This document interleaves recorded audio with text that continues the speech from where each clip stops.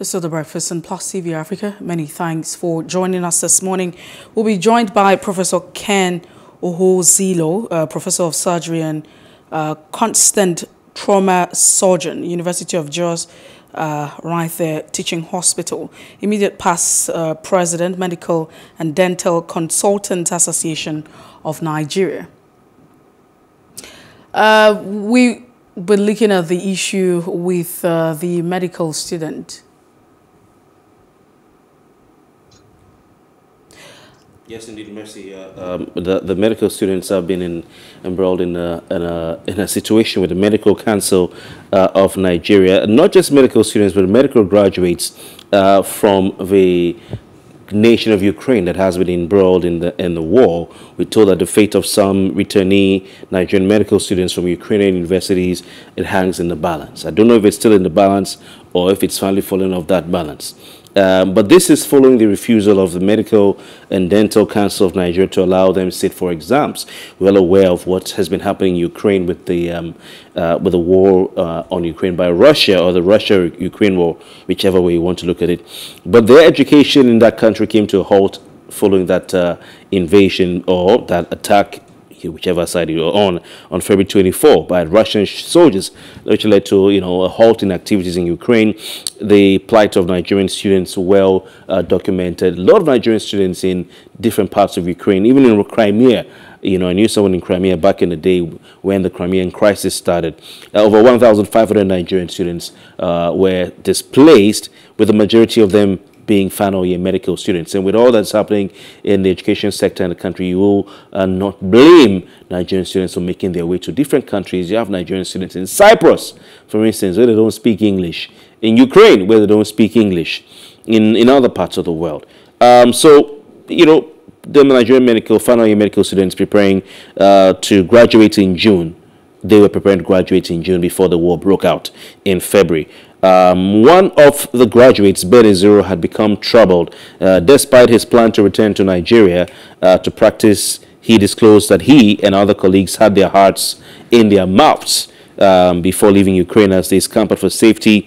But when they got back to the country, they were told by the authorities in the country, Nigeria, that they're not able to sit for their medical exams. And that is the main issue.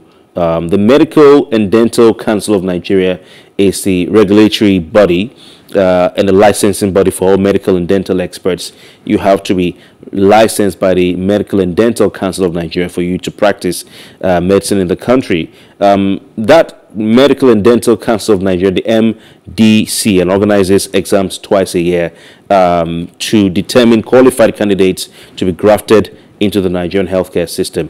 Now, the exam dictates that if a graduate of medicine or dentistry will be licensed in Nigeria, you must go through that exam. Whether you studied anywhere in the world, you must go through that exam. Now, on June 18, 2022, the Medical and Dental Council noted in the statement that it will not honor the medical and dental degree certificates issued by medical schools in Ukraine from 2022 until when normal academic activities resume. So that is the problem. That is the problem we're facing, the students are facing, complaining about right now. Mercy. But we do also have our professor joining. We'll just go straight to the crux of the matter, because it's already been stated that students are not being allowed to write the examination 1 week after. I mean, it's just like 1 week period that they missed. And on the 18th of June, 2022, the association had already stated its position as regards those who did not meet the criteria. Of course, there are a lot of tags saying that these students have been tagged as online students, or those who studied online. But we'll have a professor joining the conversation this morning. Thank you so much, Professor, for joining us this morning. Thank you very much for having me. So let's share your thoughts on the situation. What do you make of this? On the one hand, students are not being allowed to sit for the examination, and on the other side, I mean, looking at the condition that happened, that led them to this point, and the stand of the association. Yes, like I said, thank you for having me. I think that it's unfortunate that this situation has arisen. I share in the plight of the students. I think that everybody knows that the unfortunate situation in Ukraine is something that was unforeseen and is something that has disrupted not just the education of these young Nigerians, but in many ways the whole world, including economics and food crisis and all whatnot. So it's a major disruption in the whole order of the world presently. Now, having said that, the the the situation must be looked at from the point of view that it is not anybody's fault particularly. It is neither the fault of the students nor the fault of the Medical and Dental Council of Nigeria.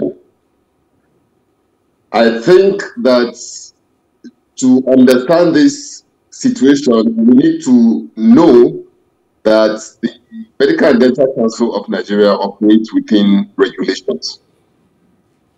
And these regulations apply even for medical schools in Nigeria. Now, the certificates obtained from Ukraine are recognized in Nigeria. But that recognition is predicated on a certain curriculum. Okay? So that curriculum is what confers completeness of training. So from the point of view of MDCN as a regulatory body, any detraction from the completeness of that training makes it difficult, if not impossible, to recognize that certificate. If that certificate, therefore, falls short of recognition, then you would understand why they are not able to allow them seats for the exams to license them. I don't know if we are following so far. Well, but one of the issues that's been raised by the Nigerian Medical Association is that there were reported online teachings of medical students and was not acceptable anywhere in the world. Let's even look at it. Are we saying that online teachings are not, okay? Because there are a lot of people who are being schooled online. Several institutions, even in Nigeria. I don't even want to go into mentioning some of those institutions where persons cannot converge at the central point, but take classes online and get to write the examination. This is not, a discrimination. And the students involved here, we're talking about just the 1 week duration before the war. Yes. Yes, I totally understand what you're saying, and it's hard not to feel for them. Okay, but if you need to understand the difficult role that the MDCN plays. Medicine is unlike many other courses in the sense that it's an issue of literally life and death. Okay, within Nigeria here, the curriculum of medical education is tightly regulated. Any shortcoming is unaccepted. And the curriculum is not fixed unilaterally. Okay, so a school cannot just wake up and say, okay, we're changing our curriculum to be this and this. That new change has to be subjected to the accreditation procedures of the Medical and Dental Council of Nigeria and also the National University Commission. When it is accepted, then it becomes the norm and, makes the products of such schools eligible. Now, the problem with the online schooling is not that it is not acceptable or that it's not practiced elsewhere in the world. It is. And the COVID-19 pandemic has proven to us that there's a lot that we can achieve by embracing this mode of education. But it was not part of the curriculum before the war. Then it falls short of that which was recognized. This is the position that MDCN is. Okay, so you cannot say, okay, for instance, in Nigeria now, there's currently an active strike. So you cannot say in the absence of strike, you can move to a different mode and use it to compensate, to make up for lost time. It doesn't fly. That is the position that MDCN is, and that is what the students need to recognize. Having said this, I think that there's an opportunity for the students or graduates now, call them, to interface with the MDCN, to define what is it that can be done at this point to remediate the shortcoming they have suffered on account of the war. That can be done in Nigeria here or elsewhere. But once that is defined, they will now have a path to go, because I don't support myself leaving them hanging due to a situation that is no fault of theirs, a situation in which they are equally victims. All right. So I think that a way forward has to be found. That can only be found in consultation and negotiation with the Medical and Dental Council of Nigeria, following the extant rules and regulation governing medical licensure in Nigeria. Doc, some of the students, Ukrainian returnee students, have also said that there's a history of victimization of students who study abroad in the country from Nigeria, especially in Ukraine, because this is where the experience is. And they're saying that even though their predecessors have gone through the Ukrainian education system, the medical schools there and all that, when they come back to Nigeria, they're not allowed to proceed straight to get the license. They're made to undergo a one-year compulsory internship, and they're pointing to that as evidence of their unfair treatment by the Medical and Dental Council of Nigeria. What do you say to that?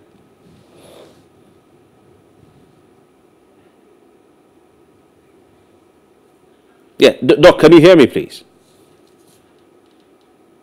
All right, we seem to have a frozen network connection, but it's a quite an interesting one. I think it's important we have our guest tonight, this morning, because he is a former chairman of the Medical and Dental Council of Nigeria. Yeah, Doc, are you back? Can you hear me, please? Yes, I can hear you. Go ahead. Okay, so I'm saying that some of these Ukrainian students, or returnee Nigerian students from Ukraine who have been complaining, are saying that their predecessors, those who were ahead of them, each time they come back to Nigeria, they're not allowed to get the license immediately. They're made to undergo a one-year compulsory internship before being given opportunity to become licensed, and they're pointing to that as evidence of their unfair treatment by the Medical and Dental Council of Nigeria simply because they studied abroad. So they feel it's been taken out on them. What do you say to that?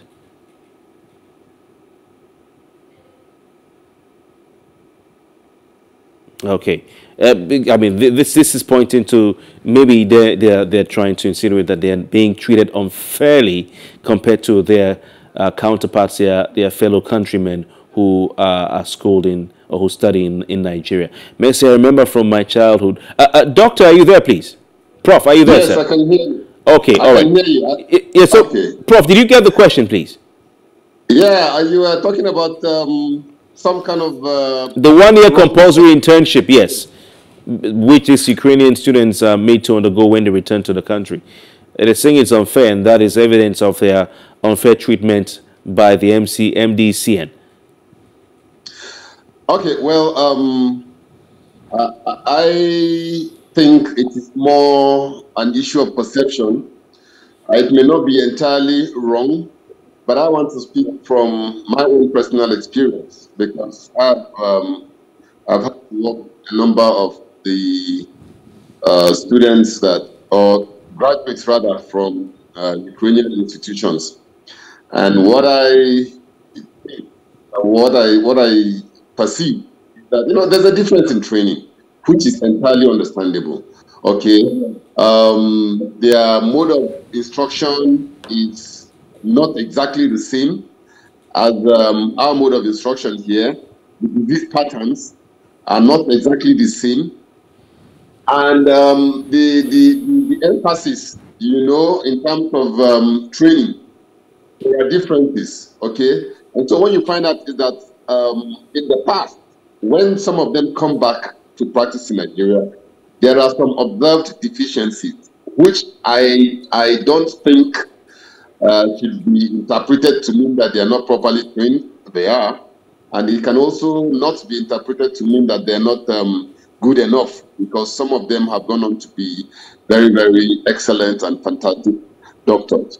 Okay, so I think that it is on the basis of some of these deficiencies that led to a situation where a provision was made for some postings. You know, they spent some time in some Nigerian teaching hospitals and all that to acquire some, skills that may not have been part of their training, and also to get to understand the peculiarities of the Nigerian practice and disease pattern and approach to therapy.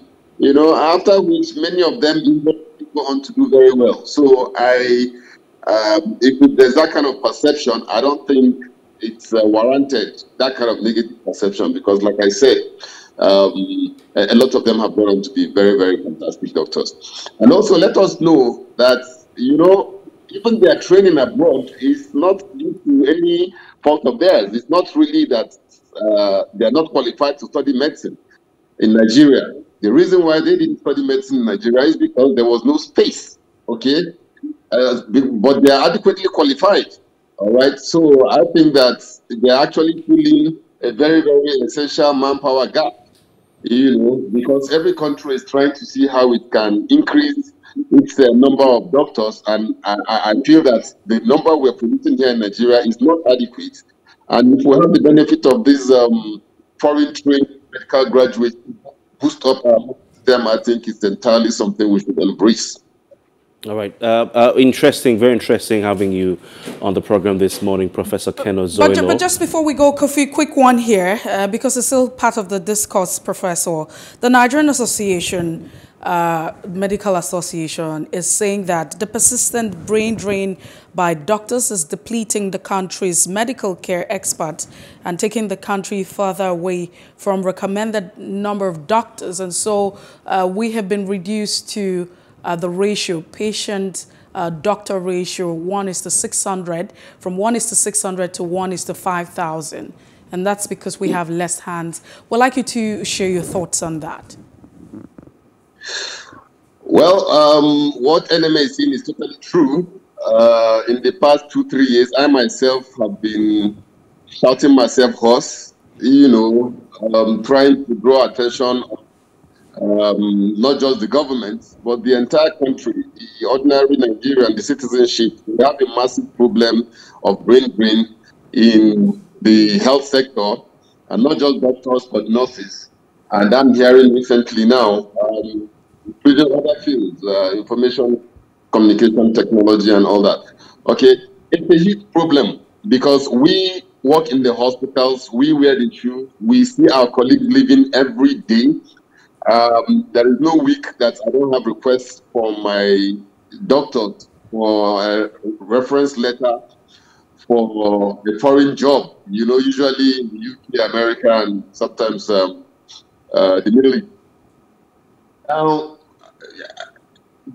in my perception, the major driver is economic, okay, because the remuneration these people are offered is massive and in foreign exchange, and I don't see our system competing favorably, But I think the major issue here is that, judging from the utterances of government officials, it does not appear to have been recognized as a problem in government circles. And this is truly unfortunate because you cannot begin to advance a solution for a problem that has not been identified or accepted as existing. And so I think that if the time comes where we truly recognize that we have a problem, then we can begin to ask questions and profile solutions. But as for the brain drain phenomenon, it is going on and it is very massive, the health sector. All right, Prof, thank you so much for your time. It's been a pleasure having you on the program this morning, and fantastic analysis from you. I always look forward to having someone of your caliber on the program in the future. I appreciate your time. Thank you very much. It's a great honor. All right. And that's the size of our package. It's been quite an interesting one. Of course, interesting analysis. Mercy? Well, if you missed out on any part of it, it's okay to follow us on Facebook, Twitter, and Instagram and subscribe to our YouTube channel at Plus TV Africa and Plus TV Africa Lifestyle. You have all of the contents been uploaded there for your pleasure. My name is Messi Boko. Do you have a fantastic day? And my name is Kofi Bartels. Good morning.